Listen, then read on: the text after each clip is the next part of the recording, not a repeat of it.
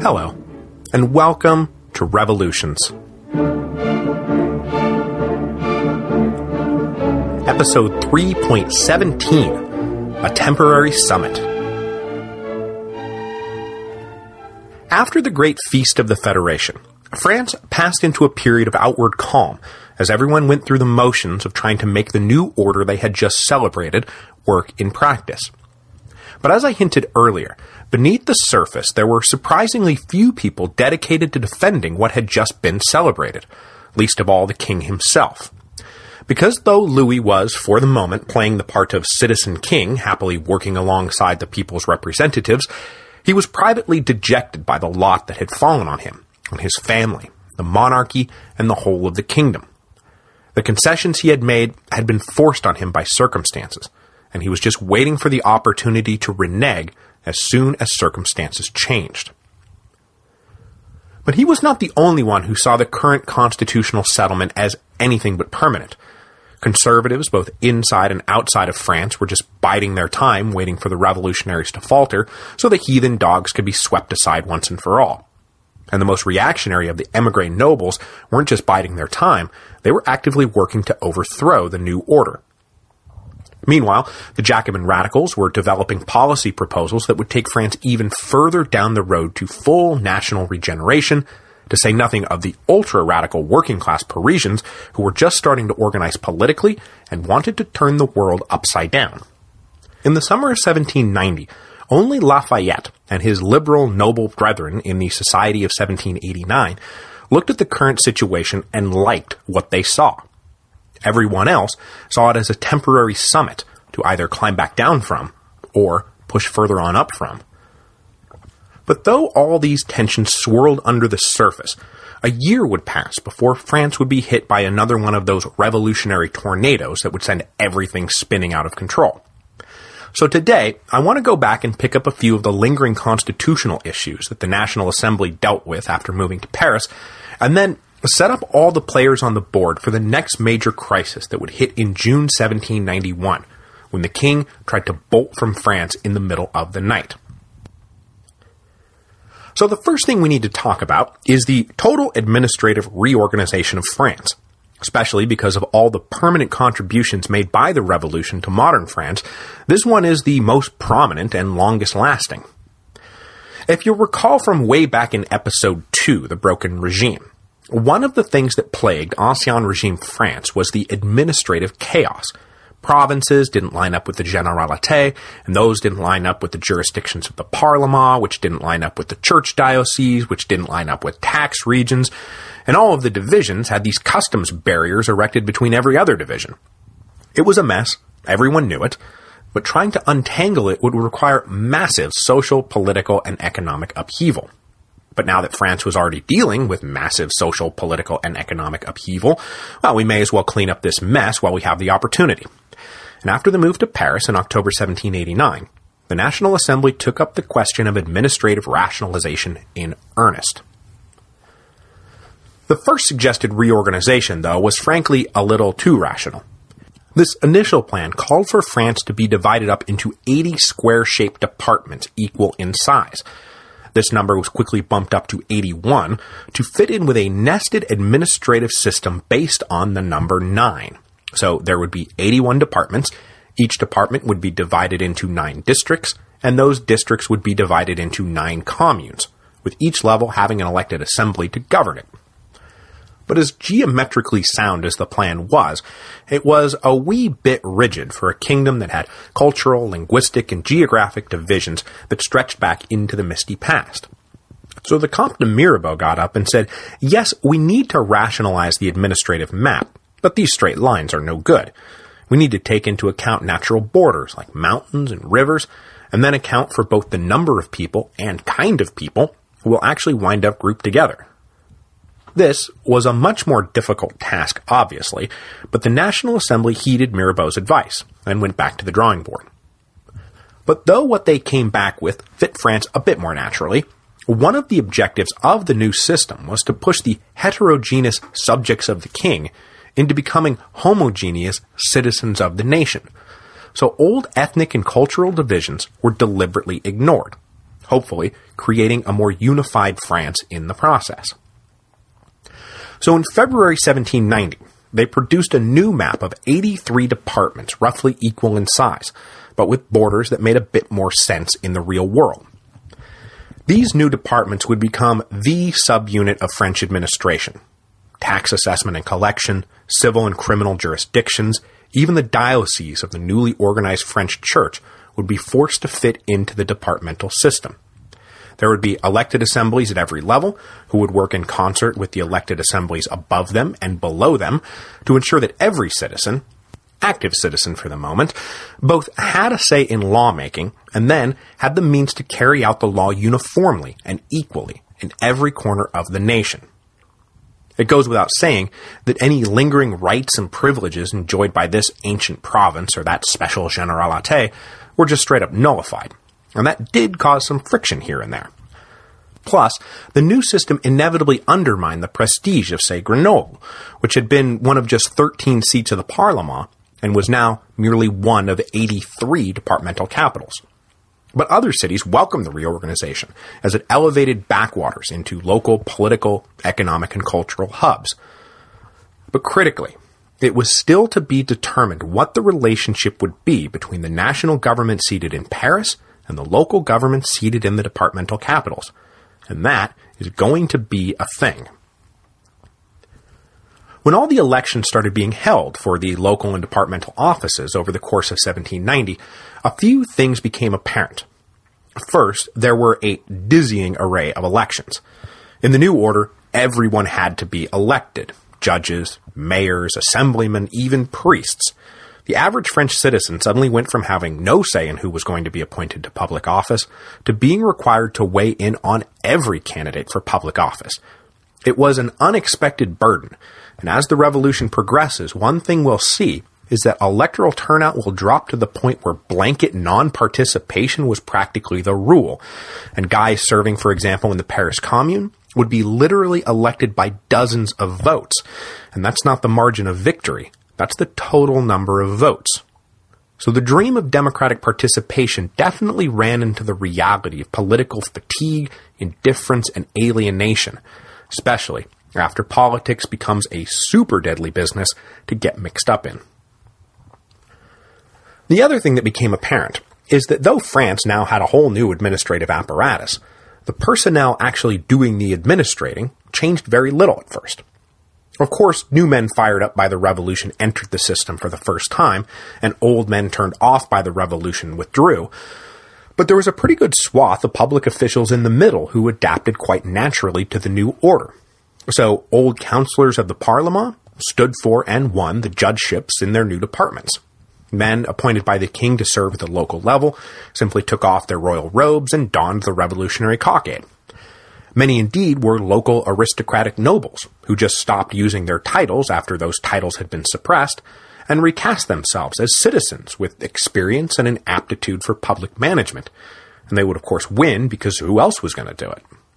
So though the revolution seems to be so obviously a clean break with the past, nothing can ever be quite so clean. And through these first years, public administration was as much a continuation as it was a total reinvention. Along with this major rationalization of the administrative apparatus, the National Assembly pursued other political and economic reforms that showed their continued commitment to the kind of Enlightenment ideals held by the old philosophes, and now best represented by the liberal nobles of the Society of 1789. So old marks of tyranny like the lettres de cachet and those unjustly levied taxes like the gabelle, that despised salt tax, were abolished. But as much as these decrees aligned with the desires of most French citizens, active or passive, the National Assembly also made moves that would help alienate the lower classes from the supposed leaders of the revolution. So for example, just as they were abolishing lettres de cachet and the gabelle, the National Assembly also took a look at which feudal dues and rights would be abolished in the spirit of the night of August the 4th, and which would require some form of monetary compensation. The private property-loving delegates wound up classifying most of the dues as real property, and so not really subject to the sweeping declarations of August the 4th. But though this classification rankled those who found out about it, out in the provinces, or should I now say out in the departments, good luck getting the average peasant to understand the difference. Then, they made another fairly big step away from public opinion, but it was all right in keeping with their own philosophy when they reintroduced free trade in grain. And that, as you can imagine, earned them quite a bit of ill will from the Paris mobs who were now surrounding the deliberations of the National Assembly, and of whom we will speak directly. But this was matched by the abolition of all internal customs barriers, which no one in their right mind could complain about. So, throughout 1790, we see the National Assembly pursuing an enlightened agenda that at times earned them heaps of praise, and other times heaps of scorn. They were all doing their best to heal old wounds, but unfortunately, in the process, they opened up a few new ones. So shortly after France as a whole was reorganized, Paris underwent a similar transformation, and I'll use that transformation to pivot into a discussion of the pieces that would be on the board come the royal family's ill-fated flight from Paris in June 1791. We'll start with the radicalizing lower-class mobs of Paris, and then move our way across the political spectrum, before rounding out today's episode with a brief look at the army and the clergy, both of whom are currently being torn asunder. So as you'll recall, the city of Paris had been rechristened the Paris Commune after the fall of the Bastille, and representatives from the 60 districts of the city now ran Paris from the Hôtel de Ville, with Sylvain Bailly as mayor. But one particular section, the Cordeliers, immediately started making a great nuisance of itself. The men and women of that most radical district had played a central role in the storming of the Bastille, and they now found themselves cast aside as mere passive citizens. And so for them, the revolution was now on the verge of being utterly betrayed, and they railed against Bailly and Lafayette and the whole agenda of the Society of 1789. Jean-Paul Marat, that most inflammatory of newspapermen, set up shop in the Cordeliers, where he was safe to publish his screeds without fear of reprisal. Well, mostly without fear. In January 1790, he had set his pen against Lafayette in particular, and once the rhetoric got ugly enough, a warrant was finally issued for Marat's arrest. But the good people of the Cordeliers district refused to let the police execute the warrant, and Marat safely made his way into hiding. Partly in response to the hyper-radical sentiments now spewing forth from the district, the Paris Commune voted to rejigger the district lines, producing now 48 sections that erased the Cordeliers from the map as an autonomous unit. But in response to this attack, the popular agitators in the Cordeliers rallied and formed a political club to keep up the fight, because that was just the sort of thing you did in those days. And thus, the Cordeliers Club was born in April 1790, though it was officially called the Society of the Friends of the Rights of Man and of the Citizen. Their goal was to defend the universal rights proclaimed by that sacred document, which already seemed to be eroding, as fancy-pants nobles and their slick-talking lawyer friends refused to even recognize the vast majority of Frenchmen as full citizens. In keeping with their egalitarian ideology, the Cordeliers Club required less than 2 livres as an entry fee, and thus drew in what the Society of 1789 and even the Jacobins might dismiss as the dregs of society, but which they themselves called the people. The club was led by the soon-to-be major revolutionary figure Georges Danton, and was supported by the pens of Marat and Desmoulins, who called the Cordeliers district the only sanctuary where liberty had not been violated. It was from these beginnings that the working-class sans-culottes would be drawn, organized, and directed as a potent political force. To the right of the populist Cordeliers, but well to the left of everyone else, was the Jacobin Club. They had taken their licks of late, as many original members defected to the Society of 1789. But their open-door membership policy did not keep them down for long. By August 1790, there were fully 1,200 members in the Paris Club, and 150 affiliate clubs scattered across France, mostly in major urban areas where middle-class intellectuals tended to gather. True, they were not able to dominate roll calls in the National Assembly anymore, but their message was beginning to spread far and wide. The defection of so many liberal nobles paved the way for speeches and pamphlets promoting universal education, opposition to the Catholic Church, equal rights before the law, even hinting around the idea that maybe France ought to be a republic, though officially the Jacobins supported a constitutional monarchy. They also continued to push for an end to the distinction between active and passive citizens, which they thought unjustly disenfranchised the vast majority of the population. It was this last point that put them in a box with the populist radicals in the Cordeliers Club, and though neither side really liked or trusted the other, when their forces would combine over this issue, they would form a revolutionary juggernaut. That said, for the moment, the Jacobin Club was still in the main moderate, not yet having shed itself of the die-hard constitutional monarchists who would first rise above their more radical brothers, and then be felled by them shortly thereafter. To the right of the Jacobins was, of course, the Society of 1789, at this moment the ascendant party. They controlled most of the key political positions in France. Lafayette, head of the National Guard. Bailly, mayor of Paris. 6 of the 8 members of the National Assembly's all-important Constitutional Committee.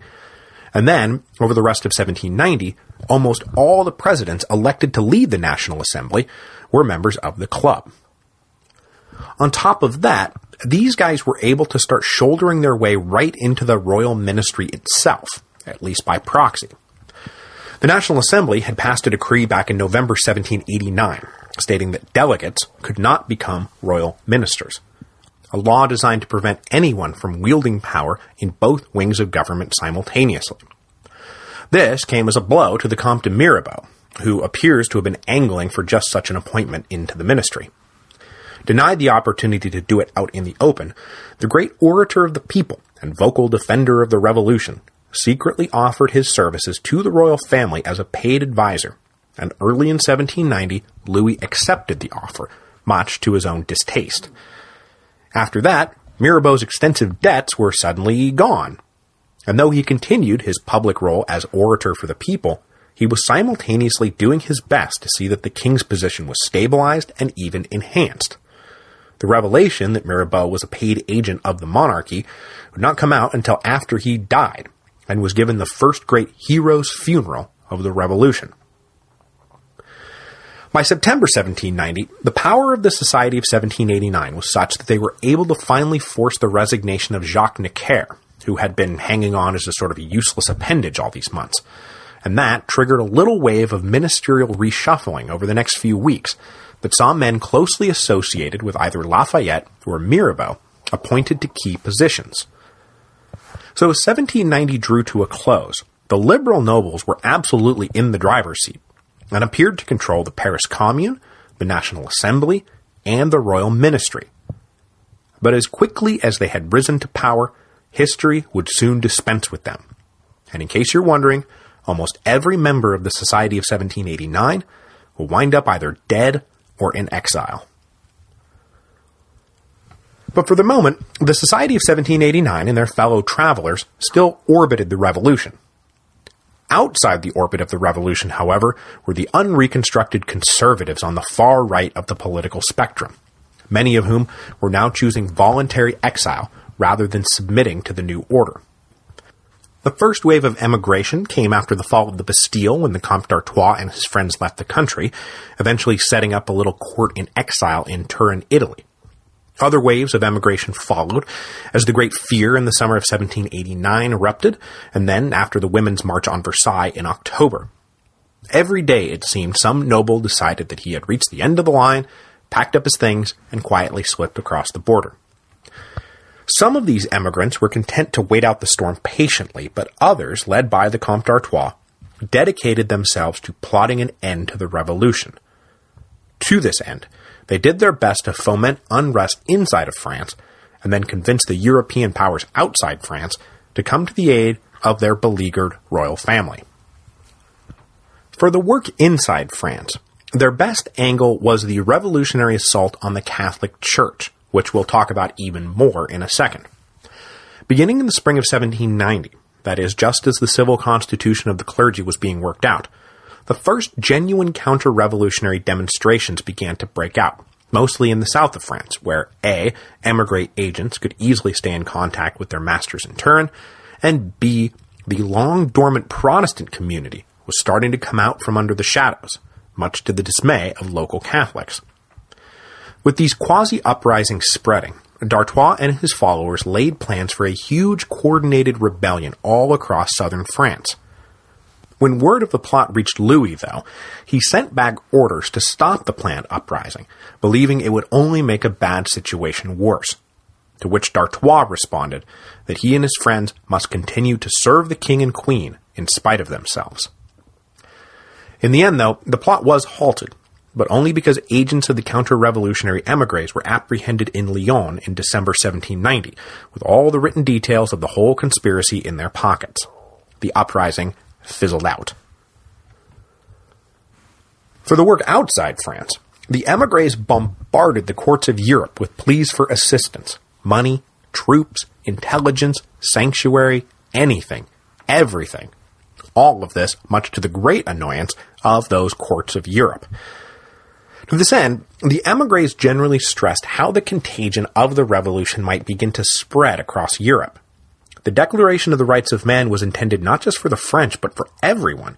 So if you don't want to wind up like our poor king and queen, now trapped in their palace by degenerate mobs, you'd better help us out here. But for the moment, the heads of Europe had no intention of getting into it. Even the Holy Roman Emperor brothers of Marie Antoinette, first Joseph II and then Leopold II after Joseph died in September 1790, well, they all but ignored the cries of their sister and her in-laws. They were far more concerned about the situation in the East, the continued ambitions of Catherine the Great, and the fate of Poland. Prussia seemed slightly more interested in armed intervention, but only as a way to gobble up more territory, not to help the king overcome his domestic troubles. Britain, of course, wanted no part of any of this whatsoever. Indeed, the European powers actually got together in July 1790 to try to settle any differences they had with each other on their western fronts. The resulting Treaty of Reichenbach swapped around some territory and gave permission to Austria to go back in and reassert control over the Austrian Netherlands, not with an eye on further action in France, but rather clearing up old business so that everyone could focus on the East, where it was agreed the real action was, now that France could no longer trouble them. The frustrated émigrés were thus left mostly to their own devices, only finding real support among the minor German princes on the French border, whose property and rights were being attacked directly by the revolutionaries. And it was there that the Comte d'Artois' émigré court found a new home, after the King of Sardinia kicked them out of Turin for causing him nothing but headaches. So that's how the political landscape lay at the beginning of 1791, with most everyone just waiting for something to break so they could rush in and push France in their own chosen direction, forward or backward, left or right. We'll wrap up today with a brief look at the tensions inside two great institutions that had once been critical to the social fabric of Ancien Regime society, and which were now fraying apart: the army, and of course, the Catholic Church. Now, we talked a bit about how at odds with itself the army had become in the last years of the Ancien Regime. Well, since the fall of the Bastille, things have only gotten worse. The army, as you'll recall, was divided into three basic camps: aristocratic senior officers disgruntled over the very fact of the revolution, commoner, or not aristocratic enough, junior officers disgruntled at being held back by their aristocratic superiors, and then regular soldiers disgruntled about, the things that regular soldiers are always disgruntled about. Between the fall of the Bastille and the Feast of the Federation, these tensions became unbearable, and acts of disobedience and near mutiny started cropping up in garrisons across France. On top of that, the Jacobin Correspondence Club was now in full effect, and local branches started coaching junior officers and common soldiers on the finer points of revolutionary politics. With these politically motivated tensions reaching the breaking point, many senior officers felt compelled to simply stop giving orders that might trigger acts of disobedience, or they themselves chose to become émigrés, slipping across the border, leaving their regiments without a leader. The French army was, at the moment, very much paralyzed. Finally, in August 1790, the inevitable finally came when a full-blown mutiny broke out in the garrison of Nancy on the northeastern frontier. A soldiers' committee in one of the regiments, very likely prompted by local Jacobins, demanded to see the regimental book so they could be audited. When rebuffed, they arrested the quartermaster, locked their officers up in some barracks, and then grabbed hold of the regimental treasury. The other regiments of the Nancy garrison followed suit, and pretty soon the soldiers were in charge. The mutiny was complete. When word reached Paris, the National Assembly was shocked and worried about what this might mean for discipline everywhere. Obviously, in due course, the grievances of the soldiers would have to be addressed, but mutiny was not the answer, and it could not be tolerated. So they ordered in 4,500 soldiers from down the road in Metz to put down the mutineers. The officer in charge was himself an arch-conservative named General de Bouillé, who would soon earn a further place in history for himself by helping to arrange that ill-fated escape attempt by the royal family that I keep alluding to. When de Bouillé got to Nancy, he demanded the captive officers be released and the ringleaders of the mutiny handed over. But before any terms could be worked out, mutineers manning some artillery fired into de Bouillé's men, killing 60. A small but bloody battle then erupted, and soon something like 500 men lay dead, mostly mutineers. After this mutiny had been crushed then, 22 men were hanged on the spot, another 42 were sentenced to 30 years hard labor, and 72 just sent off to prison. This brutal suppression and punishment were officially approved of by the National Assembly as necessary to restore discipline. But radical populists in the Cordelier Club and the Jacobin Club could see nothing in all this but re-entrenching tyranny, and it helped further their anger at Lafayette and his whole gang of liberal nobles, who now seemed to be openly embracing a downright reactionary posture. So that brings us finally back around to the French Catholic Church, who are about to become even more estranged from the Revolution than they had ever been. Now, we left them off last time, beaten down by the civil constitution of the clergy. But as I said, the majority of the clergy were willing to go along with the program, if this could just please be the end of it. Indeed, French clergymen sent messages over to the Pope, all but begging him to let them go along with the new order. Even King Louis tried to convince the Vatican to accept at least parts of the new order, rather than risk an all-out schism.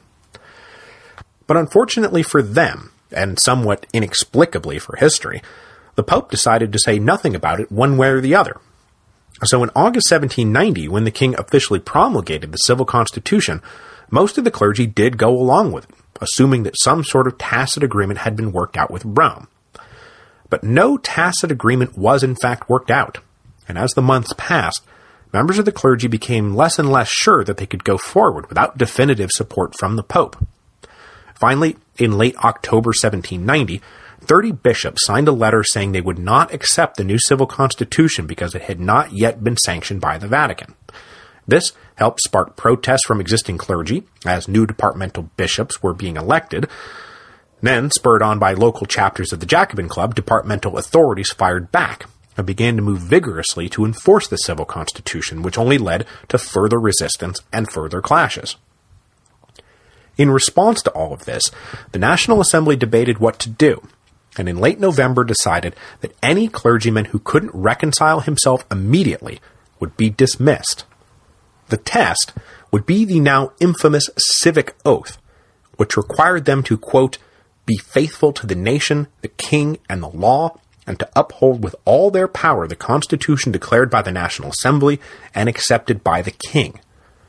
By forcing the clergy to take this oath, the National Assembly was forcing them to publicly choose between their patriotic spirit and their religious convictions. Now, almost all the bishops, save, of course, Talleyrand and one other guy, refused to take the civic oath. But it wasn't just the noble ecclesiastics who wouldn't take it. Men who had so far been along for the revolutionary ride simply couldn't take this next step. And depending on where they lived, their flocks openly supported their decision.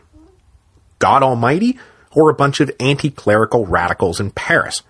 Gee, I wonder which we should choose.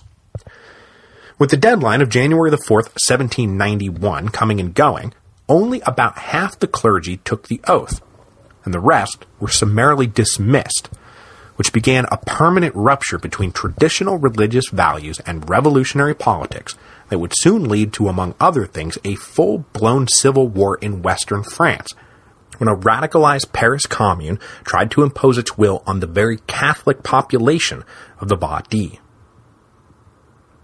But that is for another day, as indeed is everything else. And next week, we will plow on through the first half of 1791, as the king decides to change his mind yet again, and this time heed the advice of his most conservative advisors, that he is in danger, and he needs to get out of France. And as we'll see, he'll almost make it too, if only his nose wasn't so big.